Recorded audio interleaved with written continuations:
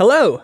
Ichiro Inuyashiki is a devoted family man hated by his wife and children. Hiro Shishigami is a carefree teenager surrounded by the love of his divorced parents. A combination of circumstances leads them to the city park at night, where the pair find themselves in the clutches of an alien civilization that turns them into the perfect robots capable of both saving lives and destroying everything around them. Each of the heroes has his own path, and one day they are destined to meet in a battle to save humanity. The Inuyashiki family lives in Tokyo and moves into a new house that Ichiro, the caring father, bought. The grumpy mother and ungrateful children look around the dark living room with contempt, cursing their father for making such a choice. Remaining enthusiastic, Ichiro suggests that the family celebrate it with a housewarming party. Ignoring the father, the mother and children unceremoniously leave for the cafe, leaving Ichiro alone. Abandoned by his family, the man is not discouraged and spends his time eating sushi with black caviar and drinking wine. Ichiro has been working diligently for the sake of his family his whole life, listening uncomplainingly to his boss's endless reprimands. One day, returning home after dark, Ichiro discovers an abandoned Shiba Inu on the porch and wants to adopt it, but his wife, appearing behind his back, demands that he chase the dog away. She coldly hands him a letter, from which he unexpectedly learns that he is terminally ill. The next day, the doctor confirms the diagnosis: stage 4 cancer. The smiling doctor asks Ichiro to visit the clinic with his family again. After learning that his life will end in 3 months, a depressed Ichiro tries to call his loved ones, all of whom ignore his call. After dinner, the man tries to tell his family the terrible news again, but no one will listen to his pathetic babble. The only living being that listens to his worries is his dog Hanaku, whom Ichiro leads out onto the street to kick it out at his wife's request. However, the dog whines and follows him to the city park far away from home. There, the man notices a lonely boy sitting on a bench. Both characters' attention is drawn to a brightly colored celestial body flying right at them at cosmic speed. Ichiro regains consciousness in the early morning. After taking off his broken glasses, the man realizes that he can now see clearly without them. When he returns home for breakfast, he receives squeamish glances and comments from his wife, who thinks her husband has been drinking somewhere all night. Saying he doesn't feel too well, Ichiro retires to his room, thinking about his imminent death. The hero notices that he is emitting steam. In panic, Ichiro gropes his body and is horrified to find a mechanism inside him, which after shooting out something, folds back into a normal arm. On the wall, the man sees the scraps of his morning meal. What happens next is even worse. All the mechanisms inside Ichiro are activated, and the frightened man's body reveals its new mechanical contents to him. At this time, Mari, Ichiro's daughter, listens to her teacher's announcement that there will be a field trip to Tokyo Parliament next weekend. Mari's classmate, Hiro Shishigami, goes to visit his gamer friend Nayuki, bringing a new comic book as a gift. Passionate about the game, Nayuki reluctantly converses with his friend, inviting him to feel at home. Hiro, though, persistently calls the boy to the balcony, where he shoots a flying bird with his finger.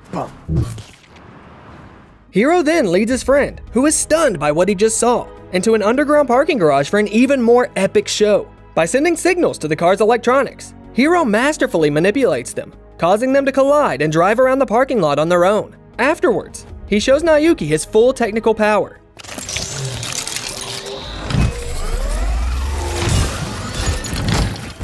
A confused Ichiro shows up at work in the morning and is reprimanded by his boss. Unable to tolerate the elderly employee's slip-ups, the boss decides to fire the old man. Ichiro begs to be allowed to work until he retires, but gets only contemptuous looks in return, and humbly leaves the office, wandering aimlessly down the street. On the curb of the sidewalk, he finds a creature just as crushed by life as he is. He picks up the bird and suddenly sees it as if through an X-ray scanner. With a touch of his hands, he heals the pigeon's fractured spine, and it immediately soars into the air, full of strength. Frozen in place with delight, Ichiro hears a distant, wailing cry. His search leads him to a hospital, where a desperate woman begs the doctor to cure her gravely ill son. Having infiltrated the patient's room, Ichiro scans him, discovers a problem in his brain, and saves the kid from certain death in a matter of seconds. However, he fails to sneak away unnoticed, and is caught performing the miracle by the doctor and the patient's mother. In the meantime, Mari discusses college options with her classmates. She complains that her father will not be able to pay for her education.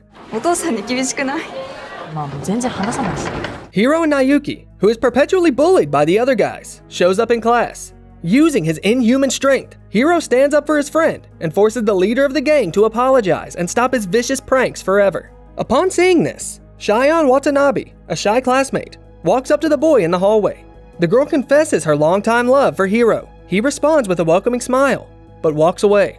In the evening, Hiro goes to dinner with his father, who has left his mother. The man's new spouse serves a magnificent dinner, and the half-brother and sister compete over who gets to spend more time with Hiro. Watching his father's family idol, Hiro raises his concealed weapon over them, but does not dare act out his plan.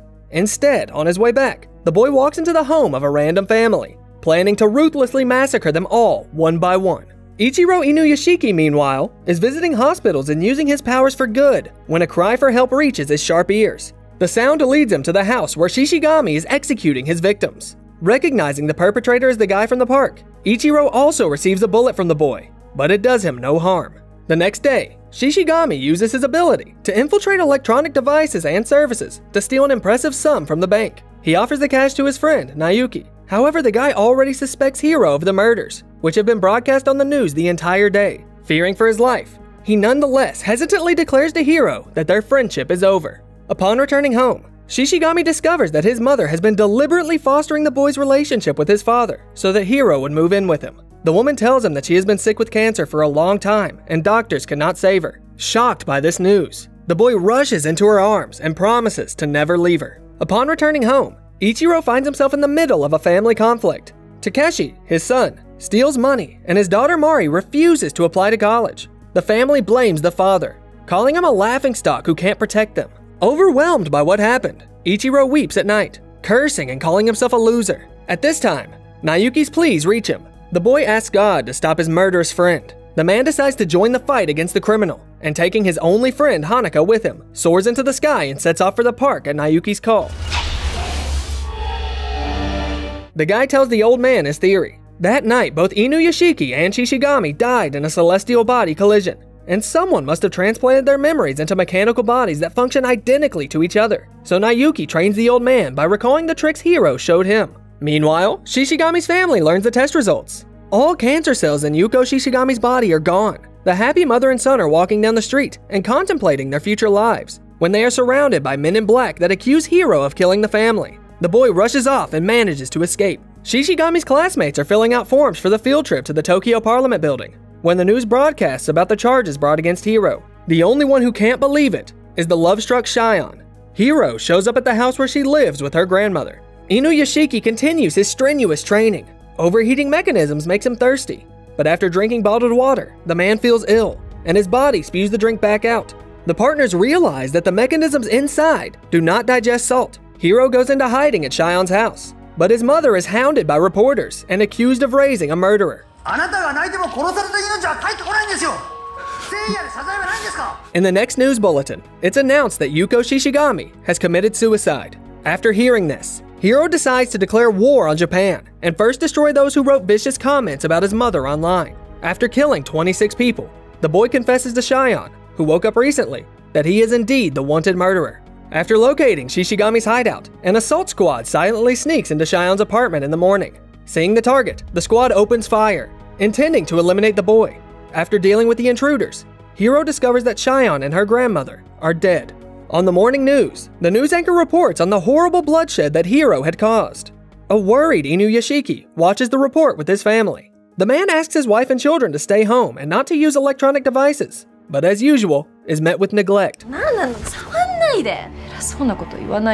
Inuyashiki's fears are justified, and Hiro goes live on Japan's main news channel. He declares his intention to wipe out the entire population of the country and immediately begins to carry out his plan, infiltrating all available electronic devices and shooting innocent civilians. Ichiro immediately learns of the mass killings and sets out to find Shishigami, prudently taking a bottle of water with him. The news of the murders reaches Hiro's classmates. A couple of them stare at their smartphone screens, enabling the madman to put a bullet in their heads. After that, the broadcast suddenly stops, and Nayuki appears on the screens, urging everyone that hears him to get rid of their internet-enabled devices. Hiro, on the other hand, realizes that someone similar to him is doing the broadcast. In order to continue the mass execution, Shishigami starts bombarding the city with missiles. Another volley is interrupted by Inuyashiki, who appears behind the boy. The man demands that he stop, and Hiro offers to take his side. Unable to come to an agreement, the opponents engage in a battle that, beginning with the firefight, continues in the skies above Tokyo. While breaking away from his mad pursuer,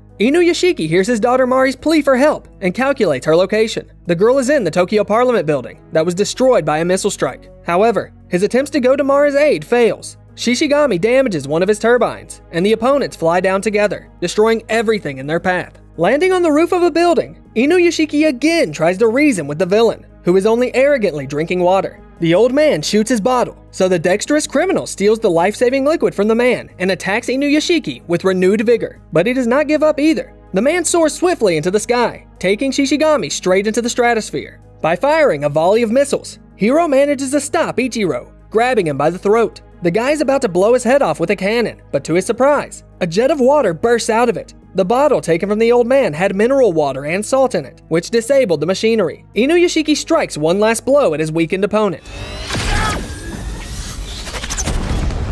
After dealing with the killer, Ichiro rushes to Mari's aid. He desperately massages her heart, but his attempts are in vain. Devastated, the man gives up. When Mari suddenly draws in a barely audible breath, the father has managed to save his daughter's life. Previously embittered at him, the girl now hugs her old man tenderly. Their happy reunion is interrupted by Shishigami, who has risen from the dead. He shoots the survivors on the floor one by one. Exhausted, Inuyashiki fails to stop him, and defenseless Mari also gets shot, though not fatally. Her father, who had rushed to her aid, is smashed by Hiro's powerful blows, one of which shatters his head, and its mechanical contents appear before Mari's eyes. The assassin, meanwhile, picks up a heavy iron bar to crush Inuyashiki's head. One blow after another, he strikes his crushed opponent in front of Mari, who nevertheless tries to reach for her father's hand. Noticing the girl's indifference to her father's inhumanity, Hiro stops. He grabs Mari and lifts the girl over a deadly height, intending to throw her down in front of her father. Ichiro is unable to even stand up and simply begs the villain to stop, thereby claiming victory over his opponent. Shishigami throws Mari down. Sincere fatherly feelings help Inuyashiki gather his last strength. Accelerating his mechanisms in a second, he lunges ferociously at Hiro, intending to wipe him off the face of the earth. With a single desperate blow, he turns Shishigami into scrap metal and immediately lunges down in the hope of saving Mari, who is already approaching the ground. Inuyashiki only has mere seconds before the inevitable happens. After making sure Mari is alright, Inuyashiki soars into the sky and sets out to save other lives. As always, you can find the title of the movie in the description of the video, and let me know in the comments whether you think Ichiro's family deserved his unconditional love. Could their relationship have worked out without supernatural intervention? And don't forget to like this video and subscribe to the channel so you don't miss the next awesome retelling.